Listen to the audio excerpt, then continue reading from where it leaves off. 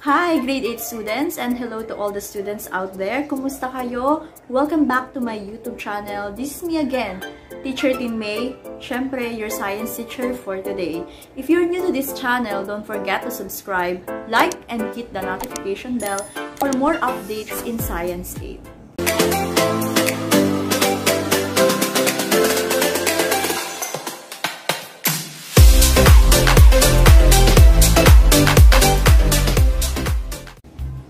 In our previous vlog, part 1 of the particle nature of matter, we discussed about activity 1 and activity 2, which is all about which is matter and which is not. And for activity 2, we also discussed about what is matter made of.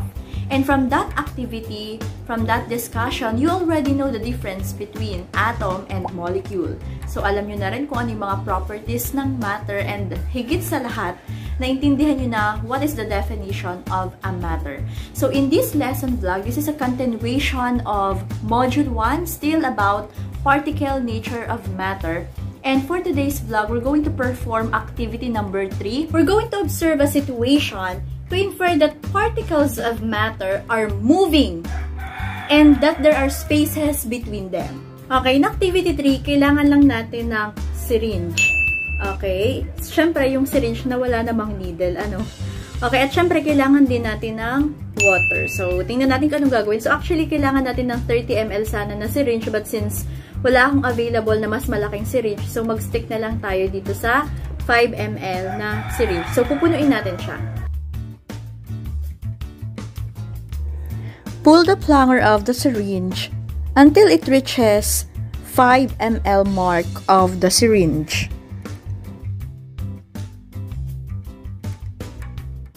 Second, press your thumb on the tip of the plunger and use your other thumb to push the plunger once.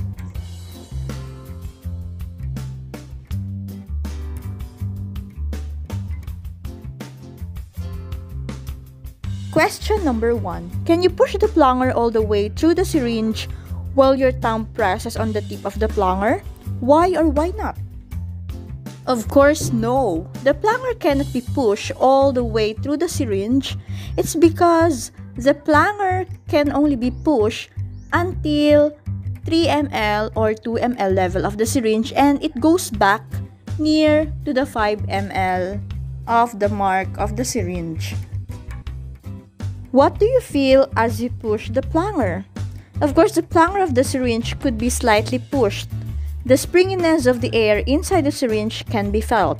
This gives a hint about the distance between the particles of air.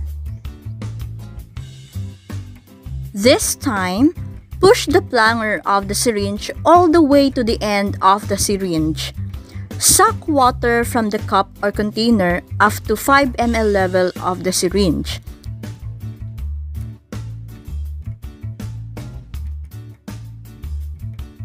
And then, cover tightly the tip of the syringe with your thumb. The question is, what do you feel as you push the plunger? Obviously, we cannot push the plunger in the syringe with water inside. Compare what you felt when you pushed the plunger with the air and with the water. We were able to push the plunger of the syringe with air in it, but the plunger of the syringe with water in it could not be pushed. We felt the resistance of the water to being compressed. Air, being a gas, can be compressed because there are large spaces between the particles, so the particles can be made to come closer to each other. The plunger could not be pushed in the syringe with water because water is not as compressible as air. The particles of liquid water are closer to each other, and it is difficult to push them even closer to each other. Now, this time, let us have a cup of water and let us put half of it in another cup.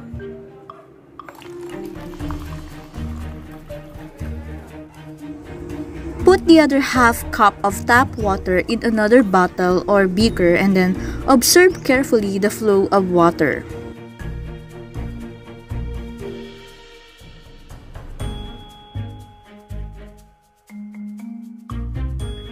Did the water take the shape of the container? Yes, water flowed freely as it is poured into another container. Water maintained its volume and took the shape of the container. This time, pour the water just on the flat surface of a dinner plate. What do you observe? You can write all your observations. As you can observe, water poured on the flat surface of a dinner plate spread out to fill all the space available. Now, examine a single piece of bottle cup. Put it inside that bottle.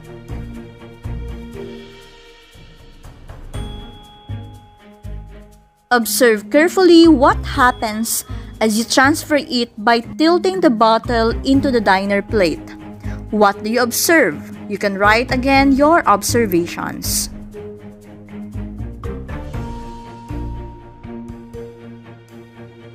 When the bottle cup inside the bottle was transferred to the dinner plate by tilting the bottle cup simply slid along the side of the bottle.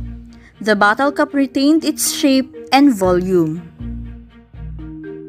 In the next procedure, you can use a cup of rock salt or sand. But this time, since I do not have rock salt and sand, I'll be using rice. So let us put cup of rice into the narrow-mouthed bottle. Observe carefully what happens to rock salt as we pour it into the bottle and when all of it has been transferred.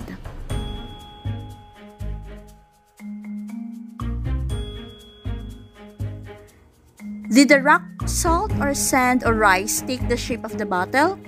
Did the particles of the rice change in shape? The rice sample may or may not take the shape of the container depending on the diameter of the container and the amount of rice used.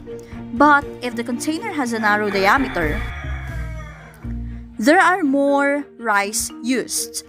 Then, rice takes the shape of the container. The little pieces of rice or sand or salt maintained their shape. Alam nyo ba na itong ginawa nating activity about activity number 3 only shows the particle models of an atom? Sa activity 3, napansin nyo ba, di ba? Nung pinush nyo yung syringe na meron lang air, so naramdaman nyo yung springiness in the air kasi ibig sabihin lang pala nun, yung air ay compressible. Hindi katulad nung tubig yung nakalagay dito sa ating syringe at tinakpan natin siya, hindi nyo talaga siya ma-push sapagkat itong water is a liquid na it is not compressible as the gases. Pwede itong magbigay sa atin ng hint na yung particles ng air, meron pa rin silang distance with one another. Ibig sabihin, hindi ganoon ka-dikit-dikit ang kanilang spaces between each other as compared dun sa particles ng liquid nung meron ng tubig doon sa loob at nilagyan natin siya ng harang dito sa dulo, hindi na natin siya ma-press nung may tubig sapagkat sobrang dikit-dikit ang mga particles nang naandun sa liquid. I mean, mas dikit-dikit siya as compared dun sa gases. So, it only means that liquid is not as compressible as gases. The particles of the liquid water is closer to one another that it's difficult for us to even push them closer to one another. From the idea that matter is made up of particles and in the situations that we have observed from our drawings,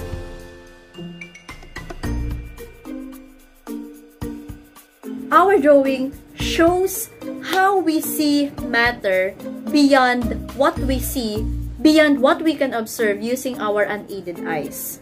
And alam nyo ba, by doing this, you are creating your own mental picture by constructing these drawings and by constructing models. Kagaya na lang ng mga drawings na ito at saka yung mga diagrams. And this is actually a great representation of what is happening at the level beyond what we can see using our eyes. This is what science educators call submicroscopic model of representing a concept or idea which you cannot observe with your senses or even aided by using microscope.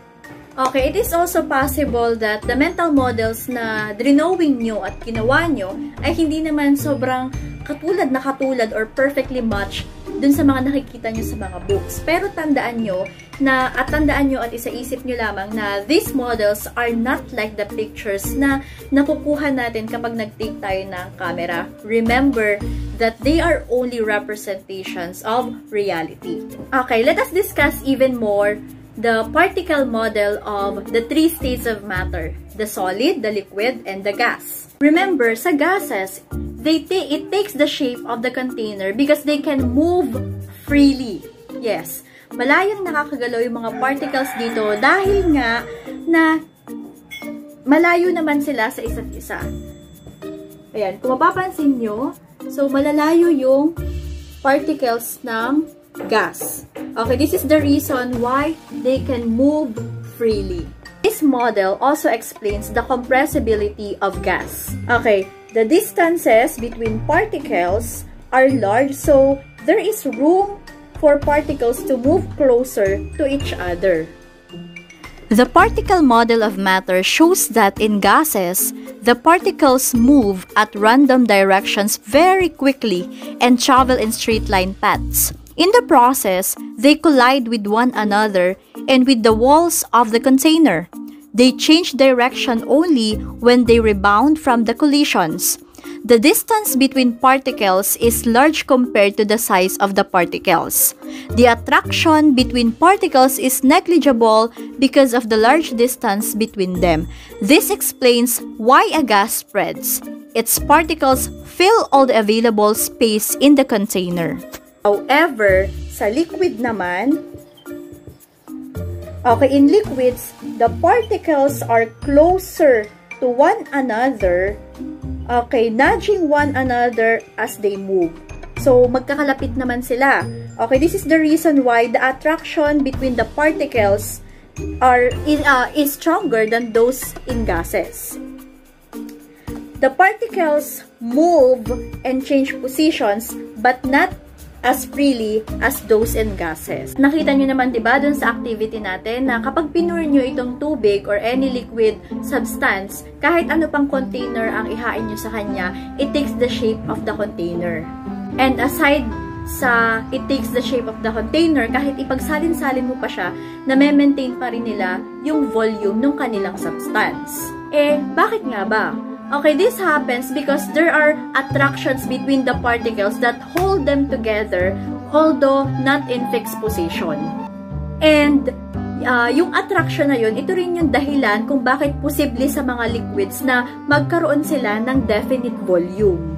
And this is one of the major difference between gases and liquids. It's because the particles are attracted to one another more strongly than the particles of gases are. When you poured water and rock salt in separate containers, you observe that a liquid such as water flows and it spreads out and takes the shape of the container. If you look closely as you pour the rock salt, the little pieces of solid salt maintain their shape even as the entire sample may take the shape of the container.